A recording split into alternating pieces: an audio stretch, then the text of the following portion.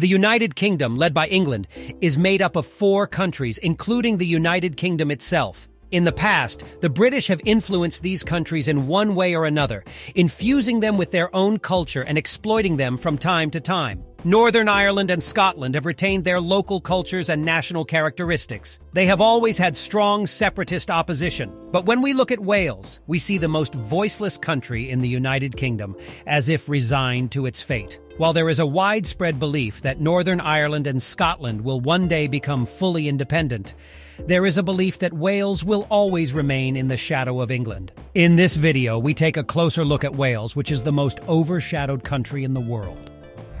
Wales is located in the southwestern part of the island of Great Britain. Its only land neighbor is England. It has a coastal border of about 2,700 kilometers. About 3,100,000 people live in the country, whose capital is Cardiff. They have 2 official languages. One is English, and the other is their own language, Welsh. While they are called Wales in English, they call their country Cymru in their own language. Cymru means compatriot or citizen in Welsh. The national identity of the Welsh began to develop after the end of Roman rule on the island of Britain. The nation is considered one of the modern Celtic nations. In the 1200s, they came under British rule. Sometime in the 1400s, they regained their freedom, but this was short-lived, and the English conquered the country again. For a long time, Wales was completely subordinate to London and only recently gained partial autonomy. In 1998, the British gave the Welsh the right to their own parliament and autonomy in internal affairs. The English people look down on the Welsh and have a very negative prejudice against them. They believe that the Welsh are socio-culturally inferior to them.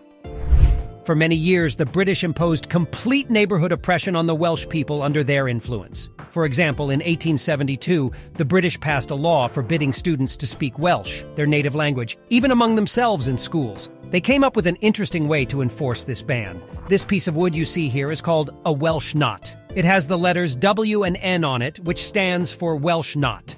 When schools opened, teachers would give this piece of wood to the first child they heard speaking Welsh. The child would hang it around their neck with a string. Teachers would arbitrarily punish the child wearing the piece of wood. For example, standing on one leg or facing the wall. More interestingly, to get rid of the piece of wood, the child had to identify another child speaking Welsh. Wales became very valuable to England, especially with the Industrial Revolution. Coal, the fuel for the steam engines that powered the Industrial Revolution, was abundant in Wales. The coal fields in the southern counties filled a great need for energy for British industry. Coal mining remained high until the mid-1900s. By the 1950s, the demand for coal began to decline. This is because the sources of energy used have changed since then. For example, natural gas, not coal, is now widely used in homes. This has also happened in the industrial sector. Agriculture was the most widespread economic activity in the country before coal, and it is still one of the largest industries. Wales lies in the northern temperate zone. In the coldest period, temperatures usually do not fall below 0 degrees Celsius. In the warmest period, it reaches a maximum of 22 degrees. But even more important than the temperatures is the rainfall. The country receives an average of 300 rainy days per year. These climatic conditions have turned the country into a lush green landscape. Due to the large wooded areas and long pastures, ovine breeding is one of the pillars of the country's economy. There are 9 million sheep in Wales, and there are 3 sheep for every 1 person. The town with the second longest name in the world is in Wales. Let's hear from a Welshman about the name that most of us probably can't pronounce. Llanfair Pwllgwyngyll go ger chwer yn trobwll yn tysilio go goch.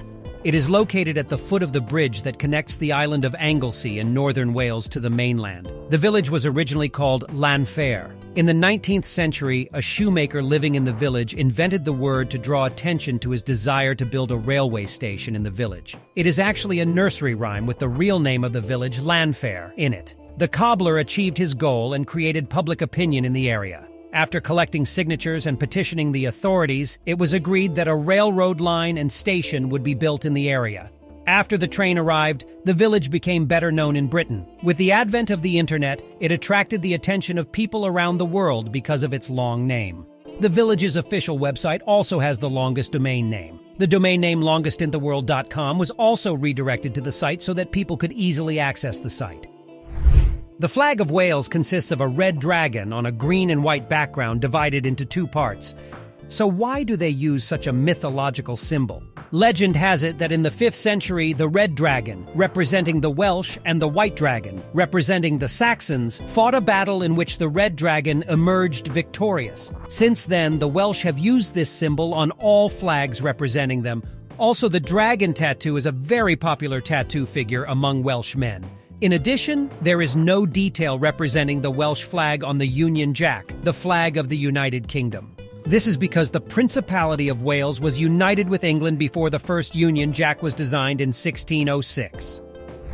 You've probably heard the title Prince of Wales when you read or watch something about the British royal family. The title Prince of Wales is given to the eldest son of the person on the British throne, so the direct heir to the throne. For example, the current King Charles III was Prince of Wales before the death of his mother, Queen Elizabeth II. Now his eldest son, Prince William, has assumed the title of Prince of Wales. The title of Princess of Wales was, of course, given to the wives of these princes. For example, Lady Diana held the title of Princess of Wales when she was married to King Charles III. Today, Prince William's wife, Catherine, is also a Princess of Wales. One of the worst disasters in Welsh history was caused by a coal mine, but it happened outside the mine, not inside it. And it was not the miners who suffered, but the people who lived in the area.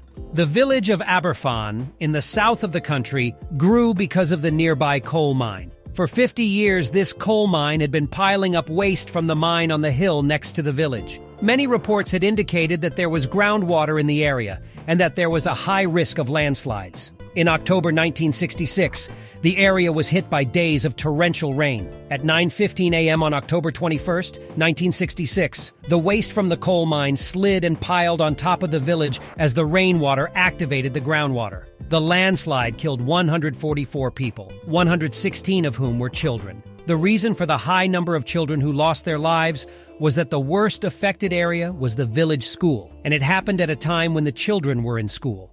The Aberfan disaster is considered one of the top 10 mining disasters in world history. Queen Elizabeth II, who reigned for 71 years, called it the greatest regret of her reign. Wales is known as the castle capital of the world. There are around 600 castles in this relatively small country, most of which are still standing.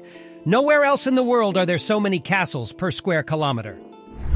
The most common surname in Wales is Jones. About 6% of the population has this surname. If you think that 6% is not much, let me give you an example from England. The most common surname in England is Smith, and 1.1% of the population has the surname Smith.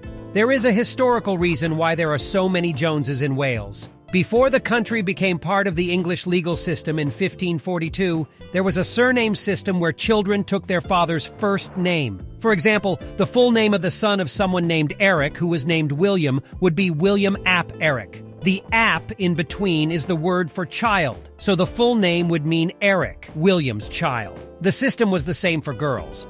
The English Constitution used the classical surname Law, which is still in use today. When they changed to the English legal system in 1542, many people with the surname Ap John changed it to Jones because of the common name John.